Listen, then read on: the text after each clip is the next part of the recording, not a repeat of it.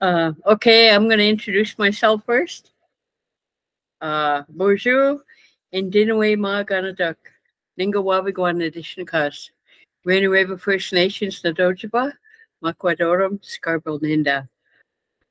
Hello, all my relations. My spirit name is First Flower. I come from Rainy River First Nations. I'm Bear Clan and I live in Scarborough. What I like to share with you today is I'm a residential school survivor and I'd like to introduce Karen. And before Karen went to residential school, she felt safe. She was loved. She had hugs. She had her parents and siblings. She had her culture. She had her language. She lived off the land with her family, and her mother took care of her. Mom tucked her in bed, and she played with her siblings. She celebrated birthdays. She was fed and had healthy cooked meals. She slept with her siblings, and she wasn't alone. She was really happy. So I'm going to go into the next phase where I did go to residential school. I was at the age of 6. I went to residential school, and this is number 33. This is Karen again, but she's called 33. My clothes were taken. My hair was cut. I was separated from my parents and my siblings. I wasn't allowed to speak to my siblings. I did not celebrate birthdays, Halloween, Thanksgiving, Valentine's, Easter, Mother's Day, Father's Day. I had no hugs, no encouragement. I was given a new name and it was 33. I had clothes, sheets, towels, socks, face cloth. Everything had my number on it. And there was no one there when I was sick. I was put to bed and no one to comfort me. I was given no meds when I went to bed. No one to tuck me in. I had no cuddles. I was forced to eat rotten food. I had no toys. We had a skipping rope, a bat, ball, and a glove, skates, and we were lucky if we could fit our skates, and we only could play hopscotch. We had chores, and our first chore as a 6-year-old was to learn to make our bed. Saturdays, we had cleaning duties, and that was usually the day that we were allowed to have a bath and change our clothes to a fresh pair that were identical to the ones we took off. We also learned the recital of the Mass for the next day. So we witnessed many, many abuses. And me being second generation, my parents did not teach me the language. So I seen a lot of children come in that did not know one word of English. I watched them get beat for speaking their language. And it was either with a ruler, a strap, pulling hair, and eventually, as they kept talking their language, they would put needles in their tongue. There was a lot of abuse, physical, emotional, spiritual, and sexual. A lot of them coming to have their pick at night. Another thing that went on during residential school was I wasn't allowed to have a best friend. I I had got in contact with his best friend later on in life, and I found out that they separated everyone that had a best friend. So they took me from my family, and they took me from having a best friend. So I did not have any traditional food that I was so used to eating. I did not have any traditional teachings. And I was taught that my culture was lower class, that it was scum, that we were heathens, pagans, and I was shamed on a daily basis for being Native. I was stripped of my self-identity, stripped of my self-esteem. I did not learn social skills. I did not know how to make decisions. Everything was decided for me. I did not have any life skills. My family was broken. I did not know my siblings, my aunts, my uncles, my grandparents, and my parents. I had lost everything. I had lost my family bond. And I did 9 years. So after I went up to grade 8, I was then allowed to go home. Well, when I went home, I was so confused because I went home and I didn't know I wasn't close to my parents, and as I got older, uh, I started to all this pain and trauma that I carried came out. And as I made friends and started to have a social life, I needed an escape to deal with life. So I used alcohol. And when I drank, everything came out. I hated I hated everyone, but mostly I hated myself. So I was so ashamed of being Native. I I um, I just didn't care when I drank, and it scared me. It scared me because I just didn't care. And I seen my mother drink, and I didn't want to become like her. So I had a friend, in fact, a cousin. She just happened to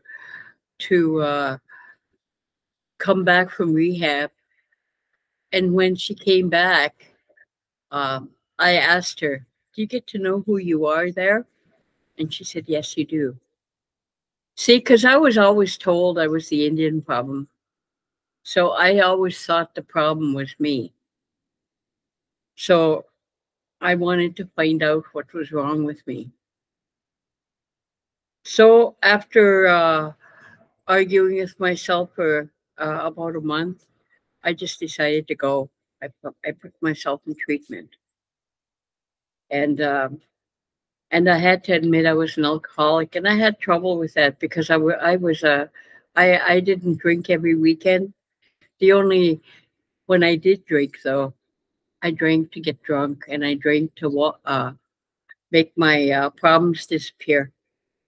So so I went into treatment, and in treatment I found out that I had a living problem, that my life was unmanageable because I had these problems.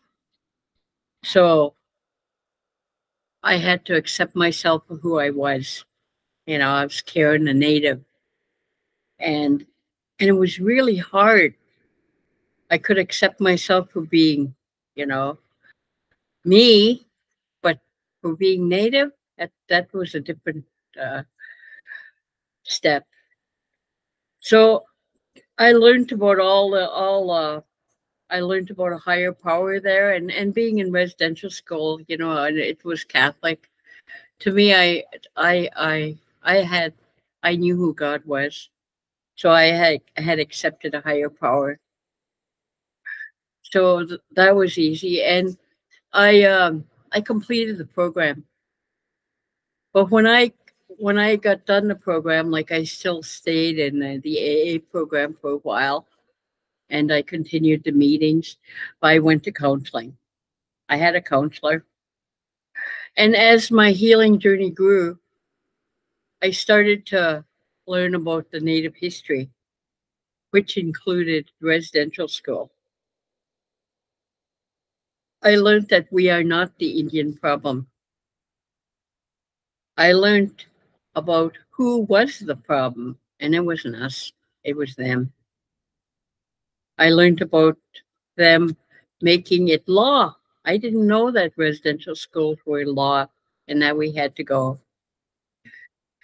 And as I continued my journey, I started to realize that we were, we looked at things differently, that we had a different perspective with land, that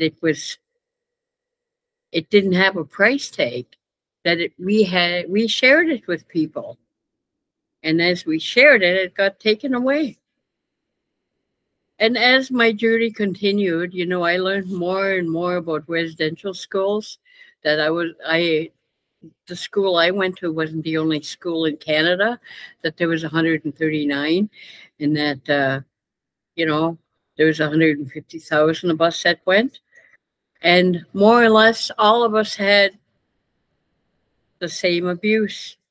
Some more than others, but we were all taken from our families.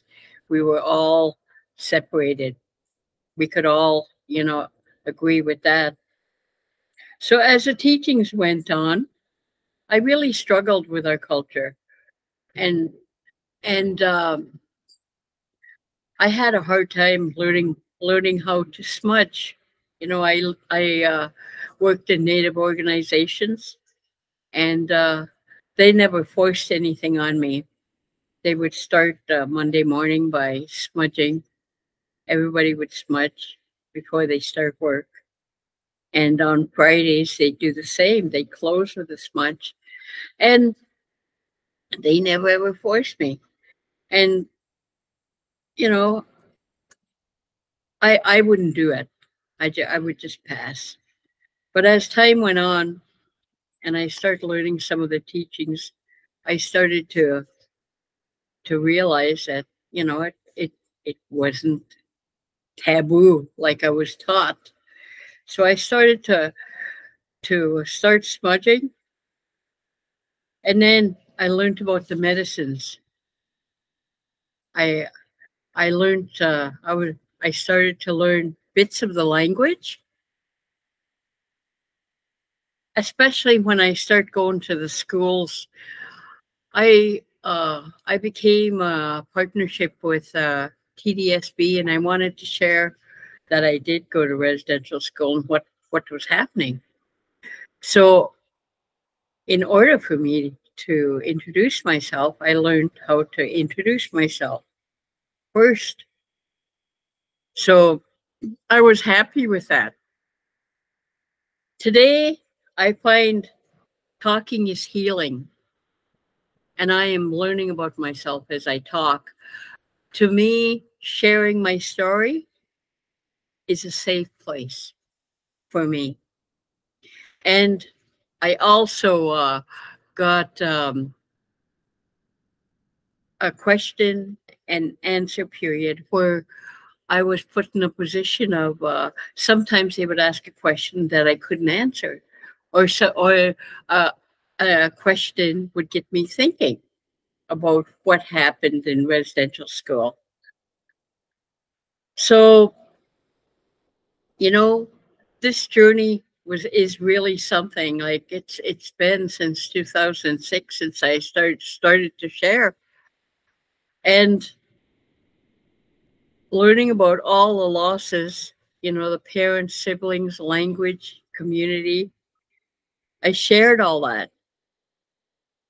And I even as I was sharing this, I took grief and trauma counseling because sharing, it was so hard.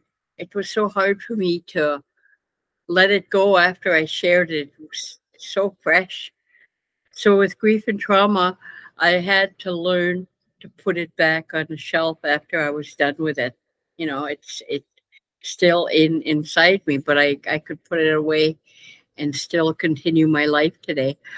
I found that going through grief and trauma, that living as an adult, being a parent, and having children, I was still in a traumatic state that I taught them to be uh,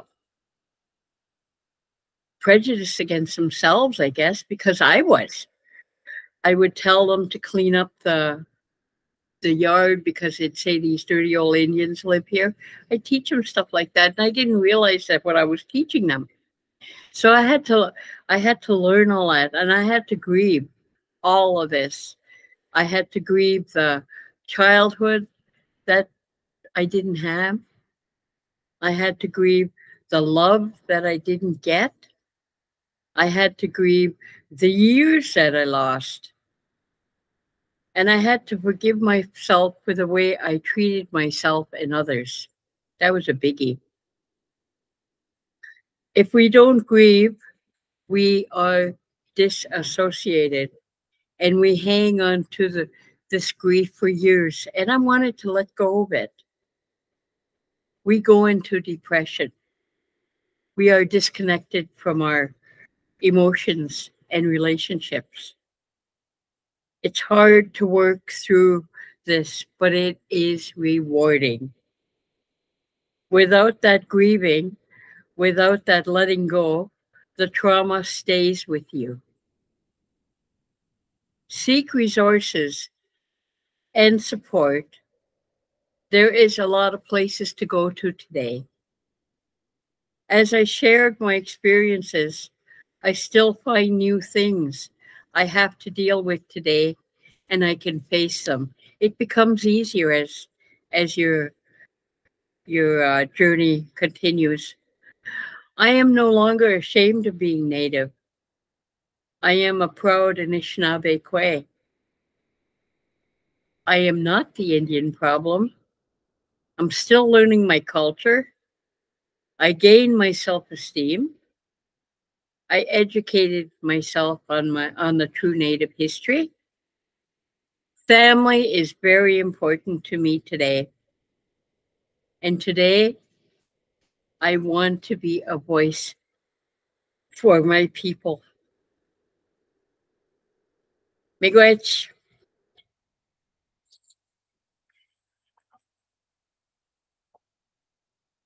And this is me today.